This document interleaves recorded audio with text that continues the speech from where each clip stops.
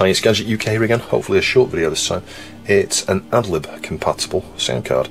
So this is manufactured by AAPro, I think. Yeah, that's the company. It says assembled in the UK. It's got a serial number type warranty thing here, which is a bit decrepit, isn't it? It's obviously, you know, not stood the test of time. It looks really nice. The points here, you know, the edge connector, looks like it's solder coated, so that's not a good thing. I think those might need, yeah, and here, look how scratched and marked those are. I think what I would do is get some flux on there and, you know, braid to clean that up. But this, you know, that pin there looks a bit funny, look. It's not working. It's not working at all. So you can see I removed the bracket in order to be able to test it on a machine on the bench here, because when it's got that on, obviously it's not going to fit into something on the bench. You remove the back plate and then it will fit in. So it's just an 8-bit ISA Adlib clone sound card. So you've got your headphone / line out here, a couple of op amps, a 7.4 series there, 245, maybe that's faulty. A GAL, that could be the issue with this. Another op amp, I think, and a Yamaha chip there. So this, the OPL, is it OPL1? Probably is. YM3812. So yeah, I am assuming that that's like an OPL1 compatible or an actual OPL1 chip. And then we've obviously got some passives, got some capacitors on here. Capacitors are here, you're saying, is it going to be a bad cap? And my thoughts are no, because these are the Rubicon, I think. Which they're not bad Rubicons, I don't think. I think Rubicons are pretty good. Oh, and some Nichicons. The small ones are Nichicons. So I think build-wise, the components on this are pretty good.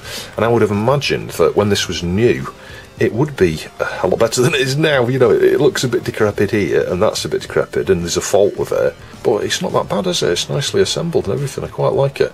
It'd be interesting if we can get this working to hear what it sounds like. And you can see it's dirty. Can you see that? It's just, you know, I think a consequence of what's happened to it in the past. Now, this kindly came from William, 3DO Kid. He included it with a load of stuff he sent me, and yeah, I'm going to try and fix this within this video. Well, this might be the shortest repair ever. I don't know. I've just pulled this chip out. Can you see that pin? Squash right down. So, is that the issue with this? I don't know. It's folded right under. So, I don't think that was making a connection with the socket. I'm just going to try and pull it straight out like that, and then push the pin back into approximately position where it should be. It's been pushed right up that, actually. It's like what I need to do is grab it and pull it downwards. A little bit like that, that's it. And then we'll use the leg straightener here from Cathers, which I absolutely love. This is one of my favourite tools now.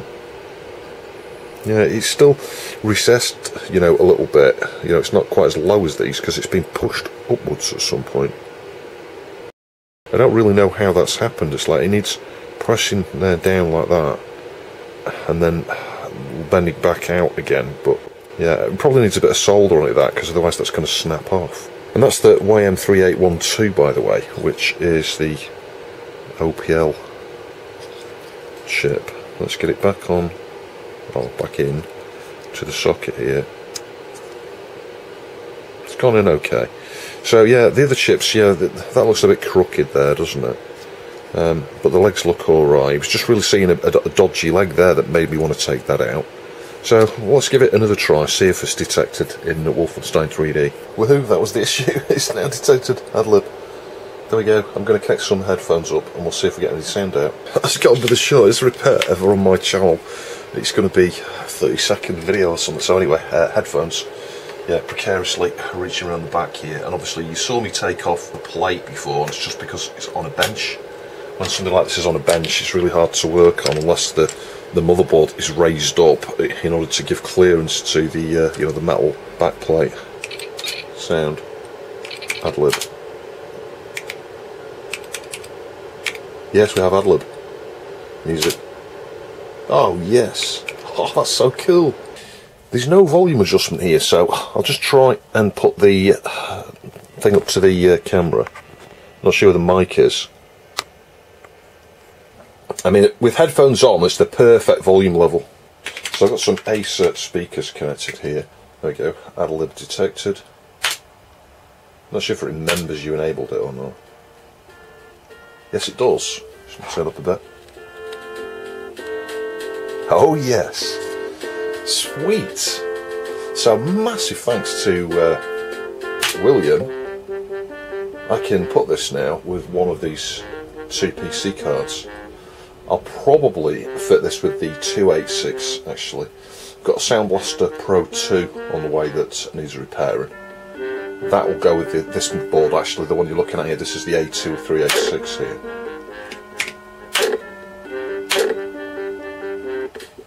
Now I just enabled the video BIOS shadowing, and the main BIOS. Just see if it's any smoother.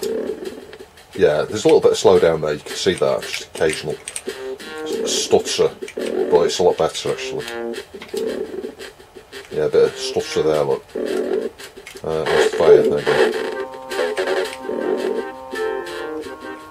So yeah, the sound is a wee bit crusty there, but I think that's probably due to the freezers here. You know, the graphics card I'm using, it's just a Trident.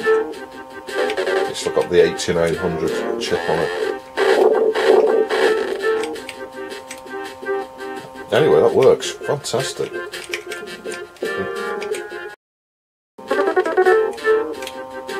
I'm not sure if this uses an IRQ actually, because you know there could be some sort of IRQ clash here, but yeah, I'll research that.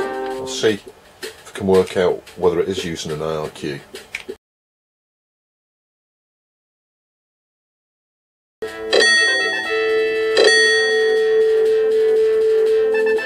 Not hearing much noise on that sound card either. I'll be honest, when I had the headphones on I couldn't hear any like clicks or distortions or anything, but you saw as we played there, whenever you get the freezers the sound breaks up a bit, but that's just because of the freezers. It's got nothing to do with the sound card. I noticed that before I fitted the sound card. Yeah, so as you saw, that pin was folded up. It's hard to believe, isn't it? That's all that was wrong with it. Now, off camera, I didn't show you before that, I actually swapped this 7.4 series here. That was the first thing I did, and it was just the same. And then I thought, well, let's just take the chips out and just see what state the sockets are in. And when we came to this, this is the first one I did, actually, after tinkering with that. And then we had that folded pin. So, yeah, that's the issue. So I think the next thing I'll do is get some flux on here, on both sides, and do them one at a time. And we'll just use the braid just to try and clean up. Hopefully you can see they just don't look very good, do they? Yeah, see if we can clean those up somewhat. Now technically these could be plated with something. I don't know, it could be like nickel plated or something, but they just look awful, don't they? They just look terrible. So yeah, I am gonna just get a wee bit of flux all the way along here. Yeah, and I'm gonna use the Antex just because I like the shape of the tip. I've got a new tip actually for the Heiko, but I want to show that on video because it was a gift. So yeah, and that was, I don't know, about 18 months ago. I haven't had a chance to get, it could have even been longer than 18 months ago. I haven't had a chance to do the video on that, and I want to do a video on it just to say thank you to the person that sent it. Anyway, so let's just literally just heat, and hang on, is that on? Yes it is. Slide like that.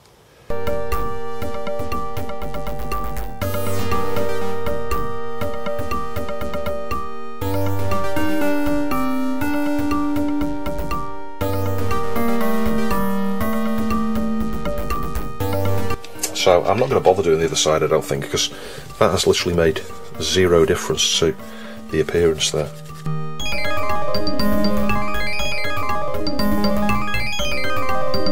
And of course, solder like that, the cotton ball will just go black all the time.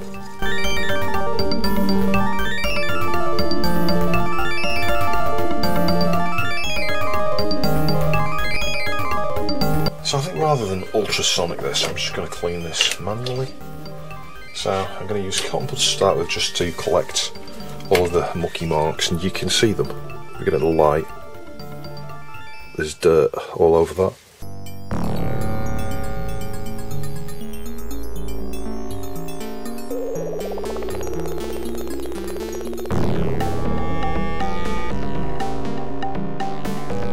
Yeah, so it's still a bit wet around that component there, but you know what? that looks pretty darn good. Yeah, this side is definitely worse after I tinkered with it. Then again, you can see it's oxidising here, look, already. Anyway, very pleased with that. So I've printed a label here. Let's try and get that line straight. That's about as straight as it's going to get, I think. It's so small now, I can't peel the thing off the back. You may wonder why. I just like to stick these things on for my own benefit, actually. I forget when I did something and then I look back at something like this in a few years and I'll be like, I remember when I fixed that now in 2023. As this video is a bit short, I thought I'd just talk a little bit about the YM3812 in general. But it was used in arcade machines as well as synthesizers. Lots of the Yamaha synthesizers used it.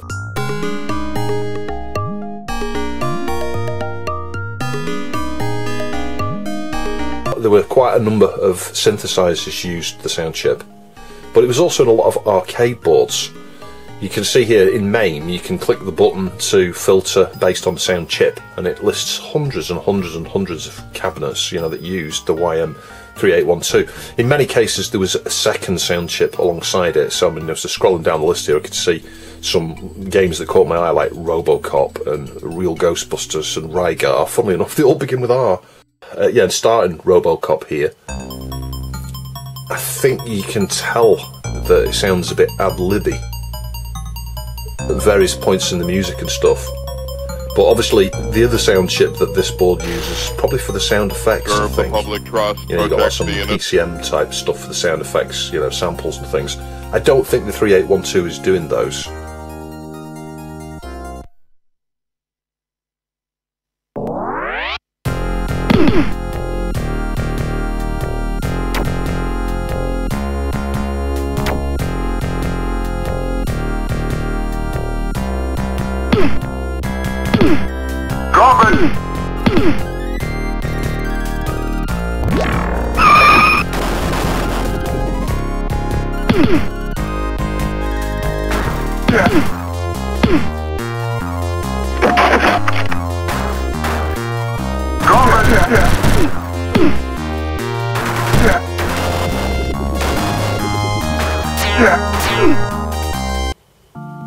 Yeah, and again in Rygar here, you can hear very ad-libish the music.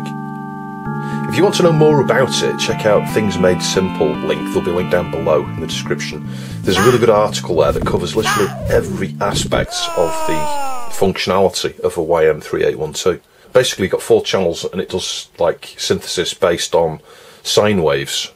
So, you know, you could sort of chop the sine wave and just have the positive peaks with gaps in between where the negatives would be. You could double up the, you know, swing the negative into a positive and have double sine wave peaks. It supports envelope stuff and feedback. You can get some interesting sounds out of it.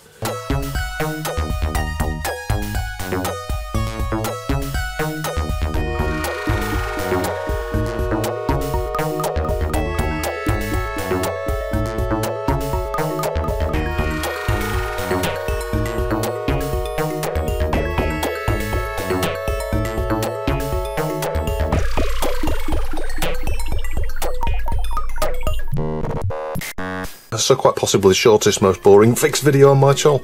But anyway, massive thanks to William for this. If you want it back, William, just let me know. I'm quite happy to send it back. I mean, I really love it, but I can buy another one, build one. And you can build these or buy them from AAPro. I think they sell on eBay. And I've got an IDE card that I bought as a kit from them. They did me a good deal on it. So that'll be coming up soon. This will go with my 286. And it looks like an original chip. You get lots of these as fakes, so that's something to be aware of. And as I mentioned in annotations earlier on, just uses a base address. There are no jumpers on this. It uses like the 388H base address, and you know, makes it ideal for putting into a PC because you don't have any DMA and RQ conflicts and things. You can still see these look awful, and that's one thing I'd say to AAPro, the company behind this, and anybody else manufacturing clones for things like this. Don't go hassle like this. Go gold plated. Everyone will pay a few pounds more for gold plating. It's quite nice, isn't it? It's come out really clean and stuff. And as I mentioned as well, no noise. I can't hear any hiss or any noise. It's really good, this card. As cheap as something like this is, I think it's fantastic. And the original Adlib, by the way, came out in 1987. And the reason this became one of the most popular cards is because there's so few components needed, and it was one of the first cards out there, so it got adopted really quickly on the PC, and it's, you know, it's part of what made the PC multimedia, and things like the Sound Blaster followed on. And as I mentioned, I've also got a Sound Blaster Pro 2 coming, that's a repair, and I've got a couple of AWE32s and the Sound Blaster 16 to fix as well, so those are going to be more actual repairs versus just taking the chip out.